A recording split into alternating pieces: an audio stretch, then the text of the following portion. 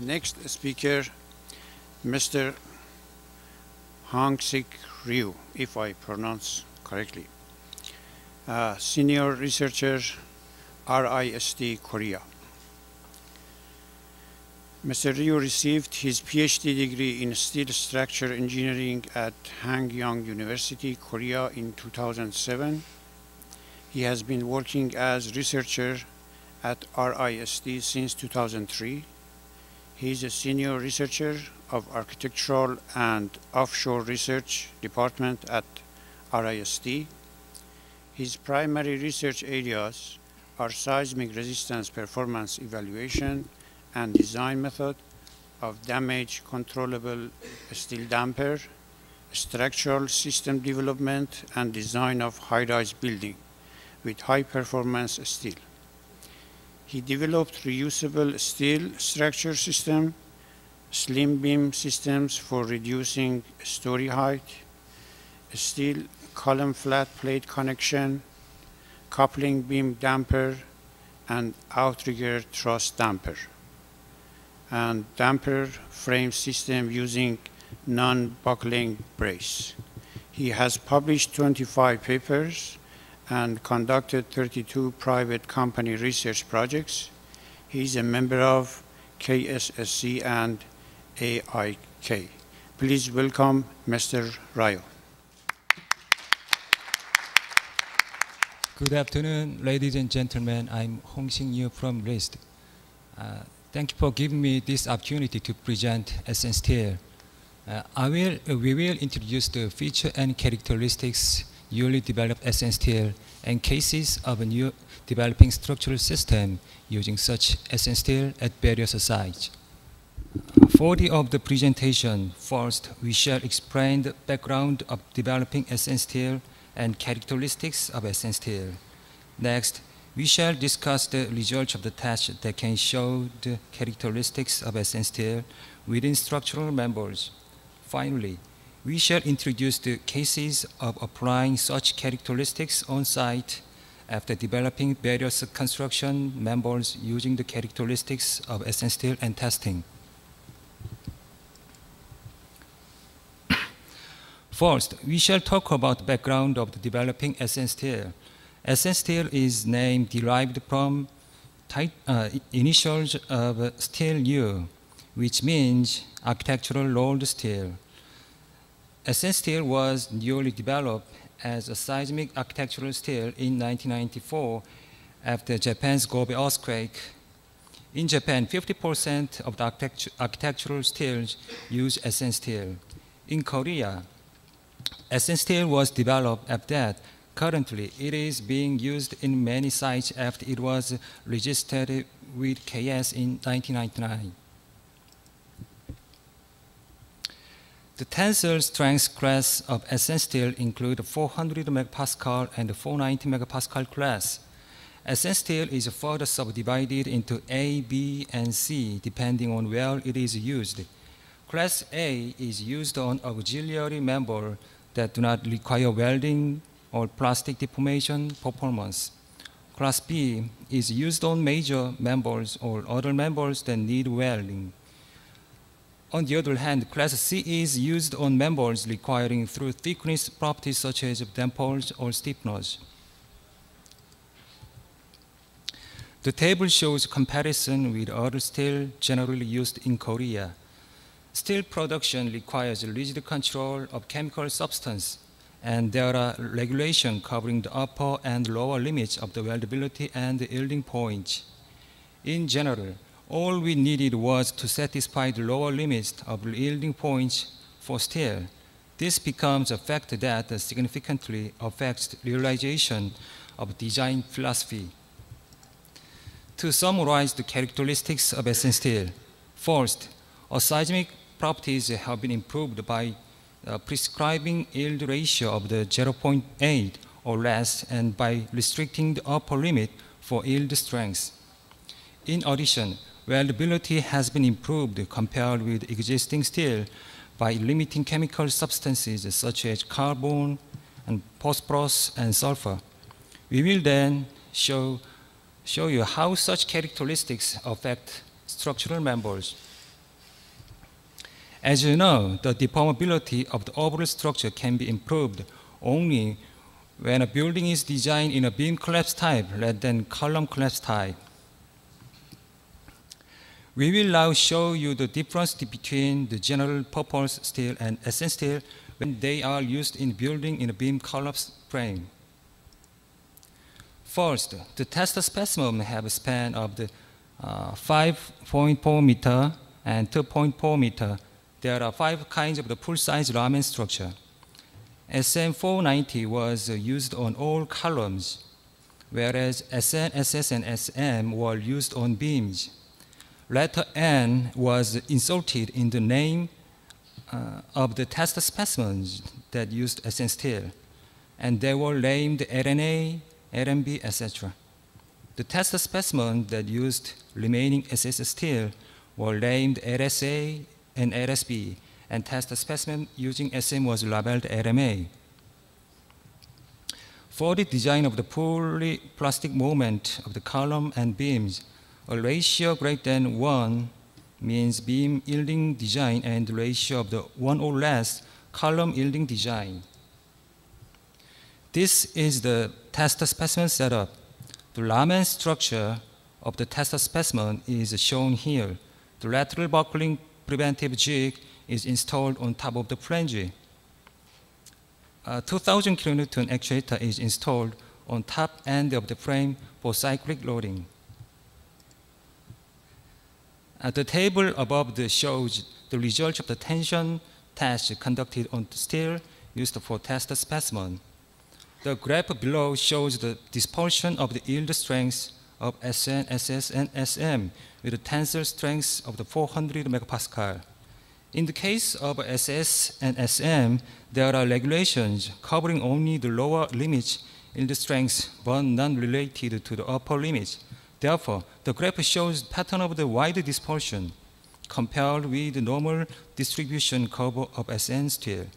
Even the variation coefficient was 0.05 in the case of the SN, indicating values that there are relatively better than that of the other steel product. In the case of the RSA test specimen, even though the actual design strength of SS steel was 23.5, actual strength was 30.2. Deformation was concentrated on columns, even from the test specimen, because the beam yielding frame was changed to column yield type. On the other hand, the RMB test specimen using SN steel showed that the deformation was focused on the beam because the beam yielding frame was realized as originally designed. This shows load displacement hysteretic curve. The beam yielding frame shows relatively stabilized hysteretic loop compared with the column yielding frame. It shows that if SN steel is used, more energy can be absorbed at a level of approximately 10%. The next plate is press-formed into L-shaped angle, as shown here, and the steel tube is manufactured by welding to spot. This is then welded in the form of the exterior diaphragm again, and test specimens are finished for the cold press-formed steel tube. This test is conducted to evaluate weldability and the formability of SN steel. As for the steel used to make test specimen, we used SN490B manufactured by POSCO and imported SM490A. 8 test specimens each were made by increasing the thickness of the steel tube by 4 mm at a time, from 12 mm to 40 mm. This shows the overall shape of the test specimen. One-point loading was carried out 3,000 kN UTM as in the case of the simple beam test. This graph shows loading displacement curves from 12, 16, 20 up to 40 in sequence. The red curves denote SN steel produced by POSCO and blue curves imported SM. Almost the same performance is exhibited in the case of the 12T. Increasing thickness, however, shows a tendency of the earlier fracture. In the case of the 40 millimeter, in particular, a brittle fracture was denoted almost simultaneously with welding. The graph shows result of the comparing the ductility of test specimen by thickness and absorbed energy. The results of tests show that even though the steel may have the same strength, members are deformed and the amount of the absorbed energy varied significantly depending on the types of the steel. Next up, we will describe the technology developed to suit architectural members by maximizing such excellent performance of SN steel and cases applying such technology on site. The first technology where SN steel was used is the story height reducing beam. In general, steel structure always has problems related to story height compared with the reinforced concrete. While the story height of the flat plate structure is 3 meters, but that of the steel structure is approximately 3.3 meters because the bottom of the steel structure is placed on the beam. Since this is the part where the competitiveness of the steel structure leaves a lot of to be desired compared with the reinforced concrete, we have developed the story height reducing composite beam. If the story height is reduced, we can expect the following effect: enlargement exclusive area, decreased total structure cost, maintenance fee, decrease.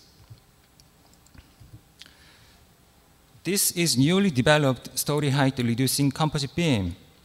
We call developed product the smart beam. Basically, the smart beam forms a symmetric flange using SN steel. Angles are attached to lower part of the flange, and small beams, as well as floor, are placed on the top of them.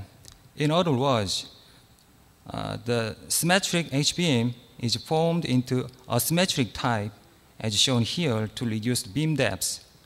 The story height was reduced by placing the bottom inside the beam depth. The web has a hole through which ducts can penetrate, inducing the composite effect of the concrete. This is POSCO ANC head office building where smart beam was used for the first time. Since there are cultural assets scattered around this building, the height of the building is restricted. This is a good case since even though the building was originally designed to be 11 stories for such reason, it was changed to 12 stories from 11 by designing building based on smart beam. In addition, fireproofing area was reduced by approximately 58% and other structural materials were also saved. Smart beam wall applied to several tens of the other sites, fully realizing effects of the reducing story height. This is the second technology applied to the steel column flat plate connection utilizing SN steel. The floor of most residential building being built nowadays consists of the RC flat plate. Since the flat plate itself is composed of reinforced concrete, other members also composed of RC spontaneously. In the case of the skyscraper, however, we need to reduce number of columns because the cross-section of the column is increased if the RC columns are used. Therefore, we have developed connection that can replace RC column with pure steel columns and SRC composite columns and CFT columns. Steel column RC flat plate connection need shear keys that can accept the punching shear force. We have developed two types of the details. First, we used the shear head, and the second, we punched the reinforced bar through steel plate to play load of the shear key. Furthermore, we have penetrated post-punching steel bars to prevent post-punching. After conducting gravity load test, lateral load was test was tested and evaluated. An oil jack was installed at the bottom of the test specimen to apply gravity load, and actuator was installed on the upper columns to apply cyclic loading. We used the loading pattern presented ACI and AISC code. This is the moment story drift angle curve. The graph above indicates existing RC column flat plate connection, the benchmarking test specimen. According to the ACI, when gravity load is applied at the level of the 40% of the punching strength, the story drift angle should be greater than 1.5%. Here, the red line represents this regulation. Even though RC column flat plate connection satisfied the 1.5% requirement, the developed connection exhibited far more excellent performance. The developed connection was used on the laboratory building equivalent to three-story building. Since the span of this building is of 8 meters and the purpose of the building was a laboratory, live load was extremely high. Therefore, the design conditions of the flat plate were relatively complicated, but we have successfully installed flat plate on SRC composite column. The third developed technology is a coupling beam that uses SN steel. Steel dampers are attached inside the coupling beam composed of steel frames so that the flexural deformation of the core wall can be absorbed by steel damper after bending vertical deformed. The purpose was to improve the seismic performance by making the damper yield first, by preventing concentration of damage to specified floors and damage to core connection. The picture shows the setup for the coupling beam, damper shape, and the static performance test. The damper used SN steel, which is the same as principle of a steel hysteretic damper. It is principle of the flexible stiff mixed system, wherein stress is concentrated by increasing stiffness. The picture on the left shows a profile prior to loading, and that on the right shows a profile after loading. The strength of the shear yielding damper is known to be generally high compared with that of flexure yielding damper, but it is deformability leaves a lot to be desired. Therefore, we secure deformability by arranging the shear yielding damper in series. The final results after loading show the pattern of the cracks that have occurred on the strut edge. After conducting static performance test, we carried out dynamic performance tests using shaking table. Core walls are equally composed of reinforced concrete. This is the comparative test conducted on the damper of the generally used RC column beam and developed steel coupling beam. This is dynamic video showing the shaking table test conducted on coupling beam damper. We used eccentric wave as a seismic wave. The RC column beam shows a pattern of the typical shear failure after loading. If such failure occurs on actual building, it may be impossible to reuse the building. In the case of a steel coupling beam damper,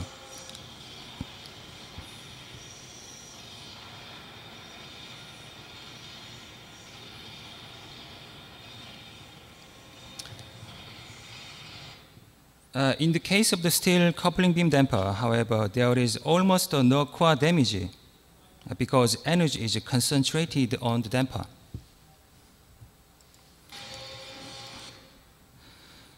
The equivalent speed of the cumulative energy until the coupling beam is fractured has been entered at the level of greater than 300% compared with existing RC test specimen. Converted into energy, it showed result of a large input of the 1,400%. The developed coupling beam damper will be designed and applied to the Yongsan, the prime residential commercial construction site. The construction is expected to start at the end of the year. The Yongsan, the prime residential commercial site, consists of 3 buildings of 37-story residential housing. Coupling beam damper will be installed, 4 presses of each floor covering the entire floor. This is the Auligo damper, the last developed technology using SN steel. As you are well aware, Auligos are used as elements designed to hold lateral force of super high-rise buildings. Auligo dampers are used on joints between Auligo truss ends and the exterior column to promote a seismic performance. The Auligo damper used the principle of the steel hysteretic damper in the same way as aforementioned coupling beam damper. Slit wall formed on the top and bottom flanges to build,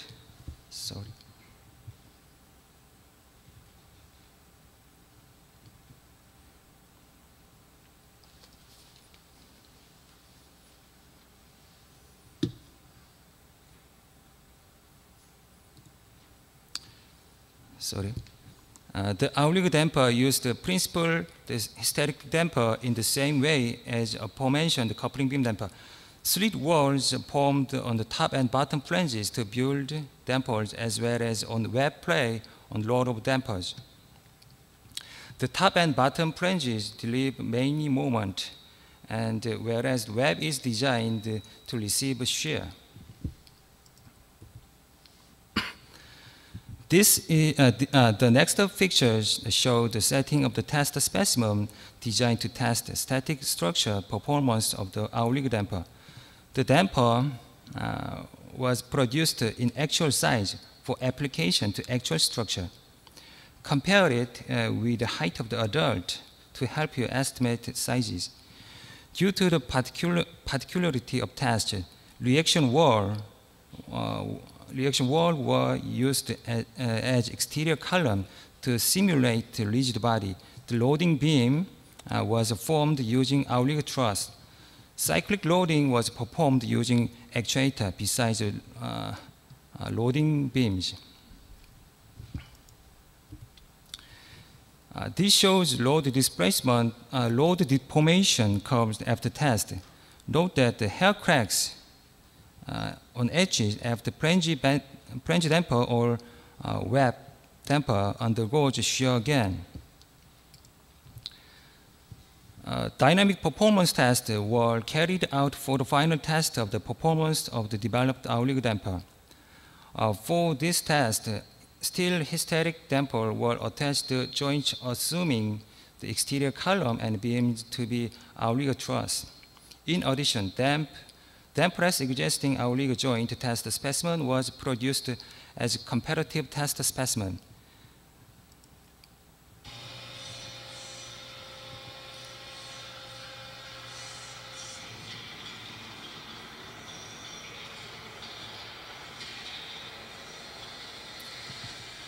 This shows a shaking table test carried out test specimen to which Auligo damper are attached. The El Centro wave was used as a seismic wave. All stress was concentrated on damper, and there was no damage to the column and beams.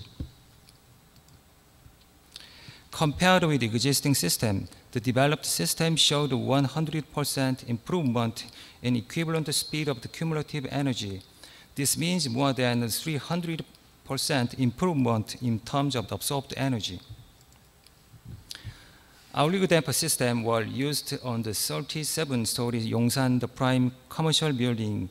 The result of the ground response analysis showed that of the design of the load was reduced by 15.2%, solving the problem, the stress concentration on the Auligo floor. A total of 12 Auligo damper will be designed on the upper and lower ends, and they will be constructed on site at the end of the year. In closing, we would like to stress that since SN steel carries a particular performance as architectural structural steel, it will be help in building safer and stronger housing for you. Thank you very much.